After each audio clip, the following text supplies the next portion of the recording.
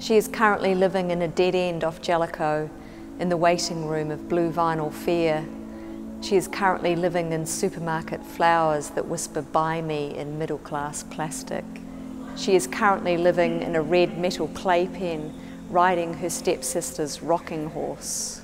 In the frieze of a nosebleed on the pub wall, she is currently living in attention to detail, a death-trap Toyota, in the lobby of memory, in sin, in abstraction, a face mask of night.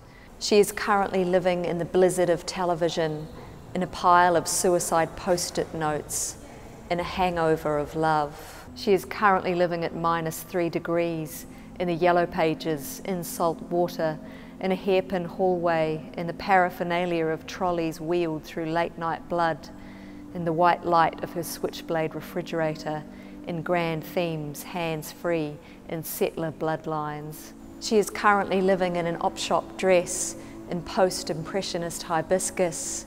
She is currently living like a child through a windscreen, in thumbnails, in fairy lights, on the pills you left, in mounting concerns, on bottled water, in his right hand though his left is made a fist, in a stainless steel heaven, in thistles, in iron sand, a ridge of high pressure, midstream, in the personal columns, in ceremonies where the blonde girl dies, on pulled strings behind tasteful blinds, in a white dress on the poverty line, in a delicatessen, in dreadlocks, in petals online, in a kiln, in a line of pink stitches, in despair and matching earrings, regret and natural tones, on hidden costs, on 90-mile billboards, in an underground of dolls. She is currently living on a Manahiri passport, in latex accidents, on organised honey crime. She is currently living in an urn-shaped bus shelter seen through the glitter of a telescope,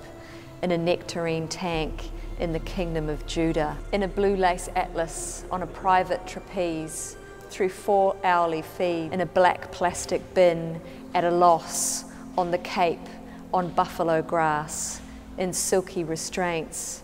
She is currently living on the closest tinfoil star.